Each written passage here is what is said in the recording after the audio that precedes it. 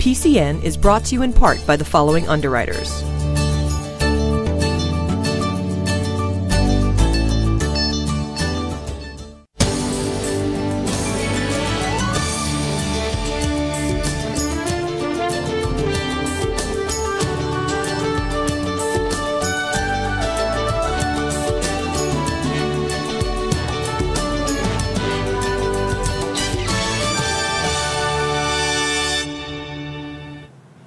Welcome to PACTV Community News. We have another great community show tonight with stories from Kingston, Duxbury, Pembroke, and Plymouth.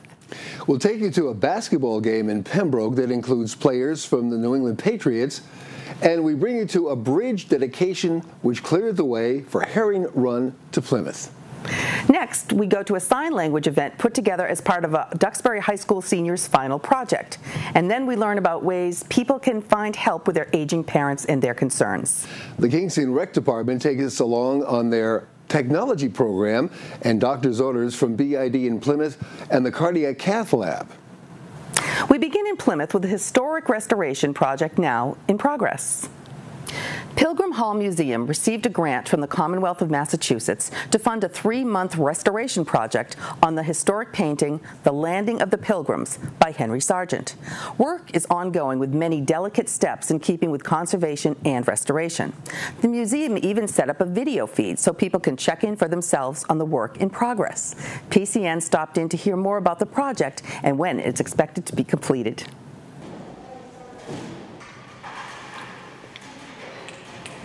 Landing of the Pilgrims by Henry Sargent has been the centerpiece of this museum since it opened, really. In 1824, when the building was finished and it opened as the home of the Pilgrim Society, Sargent's Landing of the Pilgrims was there, and at that time it was on loan by the artist. The painting has been on that wall ever since. It has always been the focal point of this building. And it is one of the first monumental paintings that really cemented the kind of national identity of the Pilgrims, and helped give them this place in the American story. I mean, it was just one of many factors that helped do that, but certainly this painting is representative of instituting the Pilgrims as having the role that they now have in our history. In the background, what you see is the early 1800s painting by Henry Sargent that is under conservation at Pilgrim Hall Museum here in Plymouth. The process is a multi-staged process. First of all, we're stabilizing very actively loose areas of paint as we are removing layers, centuries, if you will, of grime and previous restoration layers such as varnishes and previous consolidants. What we're doing is part of a 3-month process to fully clean, stabilize, strengthen the support, re-stretch, and then put a final finish varnishing on the painting before it goes back into the frame and back up on the wall towards the end of June. The cleaning process is removing, as I mentioned, centuries of grime, not just grime on the surface, but grime that was actually embedded into the paint layer from very early in the painting's life. As the painting dried, layers of soot and grime, and you can imagine that the gallery was once heated by fireplaces, and people smoked in the gallery, and there were lanterns, so there's a lot of sooty, even nicotine residue that we're finding actually embedded in the paint layer. Above that are layers of varnish that previous restorers have added, probably to, quote, freshen the painting up, over the centuries.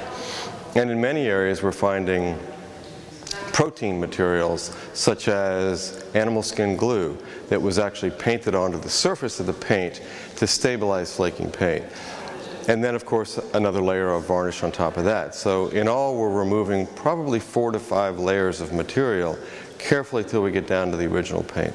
We're very grateful to have received this earmark from the Commonwealth of Massachusetts. Pilgrim Hall Museum was granted $215,000 for the project. We are most grateful to former Senate President Terry Murray and to Senator Vinnie DiMacedo for their support of this project. It's just been a wonderful thing. The museum has wanted to do this project for at least 8 or 9 years now, has been trying to apply for various grants to get this painting restored. So this is the culmination of many, many years of work. Students in Duxbury have the choice to take American Sign Language as one of their foreign languages. One of the senior students, Benny DeVasta, took her work one step further and held an ASL social event and invited PCN to come and have a look. This is a social for deaf and hearing people to come together and use sign language, and it's a great opportunity for ASL students to learn more and use their skills and gain more confidence using sign. And it's a great place for deaf people to come, and they get an opportunity to use their language for a few hours in the night. As you know what I mean, they go all day having to communicate in another language, and now they can finally use their own. We're going to do kind of like an icebreaker where everybody will stand in a big circle, and we'll have some people on the inside and some people on the outside facing each other, and I'm going to go up and ask them questions and give them a minute to discuss with the person across from them, and then I'll have them move so they're across from a different person so they get to meet new people and use sign. Oh, I take tech class. You mean technology? Yes. What do you mean about math and technology? Can you explain more about that? Laptop? Yeah, I have a laptop. I like to share ASL with other people, especially those who haven't been exposed to it yet. I know sign language, and my parents are deaf, so they taught me how to sign, and here in school, teachers me how to talk. A lot of the kids here are ASL students from my school, and so they're getting a lot more confident using their skills, and they're getting an opportunity to use it out in the real world. And the blinking of the lights is very deaf culture. It's to let them know that, give a heads up, let them know to look up at the presenter, and she will give you a new direction. It's a great opportunity, especially if you don't have sign language at your school and you're taking it through another way, or if you're learning it online or through a book. You can now kind of get to talk to other kids using sign language and practice your skills. Wow, sign language. I mean, I wish we had had that when I was in school. Yeah. What a great idea. Is this like a universal language? I mean, is it meaning the same thing in all languages, like Arabic or Spanish? I'm sure. I know all languages have sign language. Yeah. You know, another beautiful thing about it is you have to look at someone to sign. Yeah, that's true. You're not doing this. You're actually looking at someone, which is kind of missing in our society. I think so, yeah. I like that idea. The New England Patriots players Ryan Allen, Michael Umanui, Nate Ebner, and Joe Villano were just some of the football stars who recently played basketball with the Pembroke Police. PCN was there to witness a great game, get some autographs, and capture the moments. A special award was presented to 2 Pembroke students. The Pembroke Police Association are having a fundraiser for themselves, playing basketball against some of the New England Patriots tonight. Pembroke Titans Against Drugs, we're here as well to give an award to 2 youth in the Pembroke Youth Basketball Program called the True Titan Award. All Pro Productions is an organization, a company that raises money for police and fire organizations, and we were contacted by the membership of the Pembroke Police Association to put on a game for them for their charitable purposes, and they were smart to pick the Patriots, who won the Super Bowl. So this is our first game of the season post Super Bowl victory, and I can tell the fans are really excited and psyched to be here, so we hope to put on a good show for them. We put this together, try to do an event like this every year to raise some money, so when charities ask us for donations, we have the funds to donate out. We give scholarships, we give help, needy families in town, etc. So this year we put this on, the basketball. We teamed up a little bit with the Pembroke Titans Against Drugs. This current Patriots tight end is a 5-year veteran and a Patriot the last 3 seasons. He played in all 19 games last year, including 14 starts. Please welcome number 47, Michael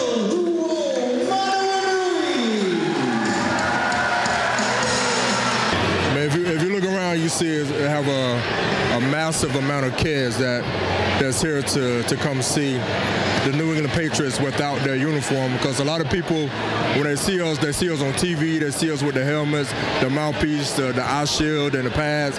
But this is a good way to come see us without the uniform. But not only that, but it's a great thing for us to come help the local, either the fire department or the police department, to help with their charity event. So every year we kind of help those guys out.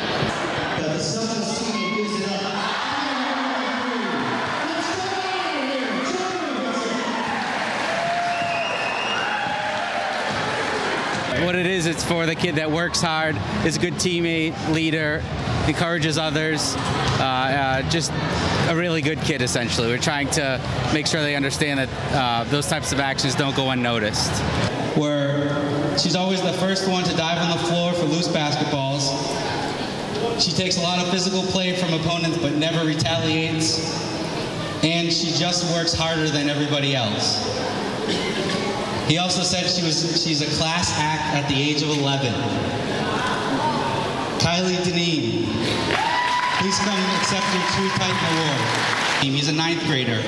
He takes it upon himself to go out of his way to make sure if players haven't scored in a game, to make sure his teammates know that that's their job, is to get him the ball, to get them the ball.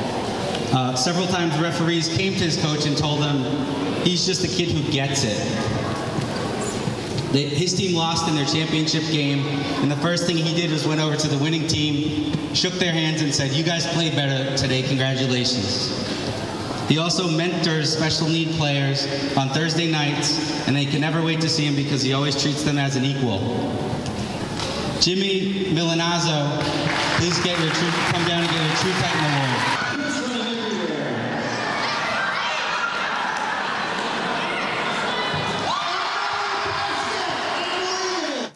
Recreation departments are known for their varied programs that reach all ages in a community. Kingston Rec has developed a great technology program which has included website development, 3D modeling, and Minecraft.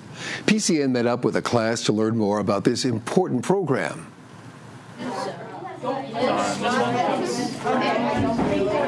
This is something that we just recently started, so this is actually my first year here at Kingston. I'm the computer lab teacher here.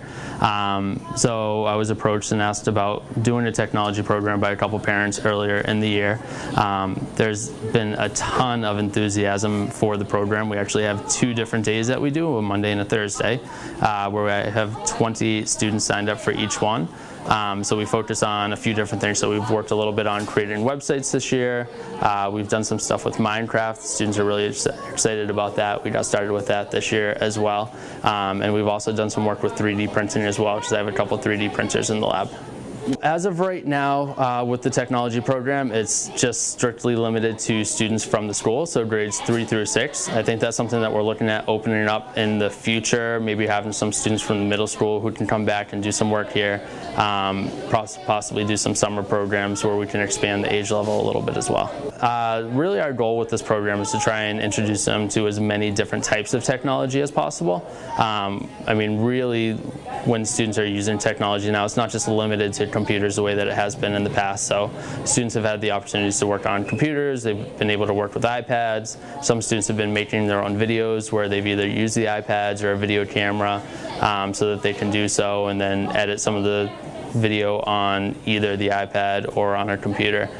So we're really trying to open it up a lot so that they have a whole bunch of different opportunities with technology. From this, I mean, really my goal with this program is to just keep their enthusiasm for technology expanding. There's so many students who came in, and the first time that we worked together, I opened it up to them and I said, this is your time after school, this isn't a regular computer lab class. So what are some of the things that you want to work on? And that's really what our focus has been. There's been something where we've had a specific focus each week, so it's been 3D modeling or making your own website, and students who want to work on that, we go over a lesson together and then I help them out.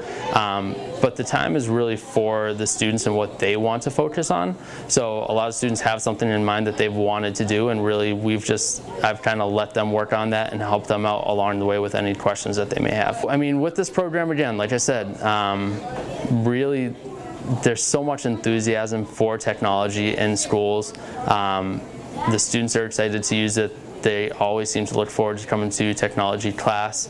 So with the turnout that we've had, I think that it's pretty evident that they want to use technology, they want to get technology in their hands, and we can definitely use that to really tie into some of the things that they do in the classroom to help with their education. Really, I haven't had too many opportunities with other technology programs. However, I feel like the age range where we are working with students from grades 3 through 6, they really do an amazing job of working with one another, collaborating with one another, and helping one another out. So that alone, I think, has made this program really successful. But again, just having some different things that other technology programs might not have, especially at this level, having 3D printers where students can work with 3D modeling software, create them, and then print them out. And again, working with computers, iPads, all those sorts of things really kind of makes us stand out from others. So if there's anything in particular that you want to focus on, definitely let me know. I'll help you out with it. But I think we're going to wait until next. Julie, when I was a kid, the rec department was baseball, basketball, football, and social dancing. It certainly changed a lot. Or AV Club. When I was in high school, we had the AV Club, and that was just who ran the film strips. Okay. This is just so different. It's so technological. And they're so young. And they are. 3D printing. I know. And what's really great is now you're marrying technology with cooperative learning together. Sure. And still interacting with each other, which is what I struggle with these kids these days that are so much into their one. There's a way out. Yeah, right. They're working together, which is wonderful. Yeah, they're interacting with each other. Yeah, working together, like families work together. Exactly. The care of aging parents is something most of us will face at some point in our lives. Many relevant issues surface from mobility to healthcare to housing. Each situation raises concerns, and many find it overwhelming just to sift through all the information that's now available. The Plymouth Chamber and the folks at Elder Life Care Network hosted a night called My Parents Need Help, Now What? And PCN stopped in to hear more. If you have a 2-year policy and you've used it for at-home care, that's probably not going to qualify. The topic is, my parents need help, now what? And what happens a lot of times is people see subtle signs and they think, oh, this will go away, it's temporary, and then it's a slippery slope that goes into either an event or it just gets so intense that people don't know what to do. And so that's the now what. So then my parents need help is, what kind of help do they need? Because oftentimes people don't know what they don't know. So what we're doing here tonight is kind of teasing out the main areas where most people struggle. And they fall into a few buckets. One is what's going on medically, health-wise with my elder. The other one is what's going on legally. Am I in a safe boat, or do I need to do something yesterday? And the third area kind of looks at is the environment that my parents are in. Is that safe? Is it someplace they can stay? Do we need to look at other options? There isn't a set age. What it is we start to get older in our 50s and 60s, we should be thinking about putting our own stuff together and letting other people know in terms of our family. But I've met people that can hike mountains in their mid-90s, and then I've seen people at 40 that can barely get out of a chair. So the rule of thumb is, if you're thinking about it, get it done. Don't wait. The second thing had to do with legal issues that come up, and primarily they fall into a variety of buckets. That's why we have an elder law attorney here tonight with us who's going to be able to take those down to the cellular level. Advance directives, living wills, healthcare power of attorney, durable power of attorney, these are all documents where an older person, or any one of us actually, makes the decision of who we want to make decisions for us should we not be able to. Healthcare systems are mandated under federal regulation, but there isn't really a mandate that we have these documents. So this is one of the reasons we're here tonight, to be able to help people understand, do they have the right documents, and answer any questions about them. People that are coming here tonight will get factual information, have the ability to bring in their questions. What did I come here to learn? And you know, everyone comes with something, and that they're going to leave with their questions answered. The town brook in Plymouth has been home to many dams over the past 400 years. Recently, the second of 3 planned removal projects was completed, and the waterway was given back to its rightful owners, the fish. PCN was there to bring the ceremony to you, and these highlights. What's happening here makes all of us so proud. We are preserving our natural resources for years and years to come, for generations that aren't even going to be here. Fish are really, really important. You know, it's nice to see them coming up and spawn, but you know, where do these fish go? You know, the things like cod and stripers that live off the coast here, these are important food for them. So it's important for the whole system. And so when we talk about managed fish and talk about bait fish, you know, these herring, river herring are absolutely critical to that. And so it's important so that from a town to celebrate the fish coming back, but the idea of what's happening to the whole system, it improves everything. And so I think that's really important. Working at a system-wide basis is so important to look at the ecological values that we could accrue when we just not do one dam, but we do a series of dams, and we look at the life history of the species that we're trying to restore. We're not done yet. As Buck mentioned, Holmes Dam is there. We walked by it on the way up. So that's kind of the next chore, and I look forward over the next 2 or 3 years to putting that project on the ground, and hope to be back here for maybe earlier than the 400th birthday in Plymouth, but certainly as part of the 400th, we could maybe have a great event to restore the full restoration, or to celebrate the full restoration of Town Brook, as well as the town's history. The herring to us are very important. It's the first fish that come up the stream in the spring. It's a sign of spring. It's the first new meat that we had in those early days, and we always cherish it, you know, in Mashpee and so forth, to talk about who gets to see the first herring coming up and getting a taste of that roe and so forth. And when I was growing up, the rivers were black with herring, and the changes that have happened over the decades and so forth, it's really important that we do whatever is necessary to help them come back into the strength that they were in the past. So the herring, which I had no idea, are such an important fish to so many other species of fish. Right, everything's intertwined, yes, interrelated. And the dam that they did, we were lucky enough to go out on the Harbor Master's boat for PCN In Depth when we did a special on Plymouth, and we saw exactly how they did it from the water's perspective, and it's so neat that now the fish can just kind of hobble up, right, and not be stopped. The water looked happy, and I'm sure the fish were happy. The fish, I'm sure, and it's very like happy. Going forward by going backwards. Exactly, exactly. Like it. Yeah. And another wonderful thing that they're doing in Plymouth at the downtown area to just make the whole place better. Good. I like that idea. Yep. Doctor's Orders takes us to Beth Israel Deaconess Hospital in Plymouth with information about their cardiac cath lab.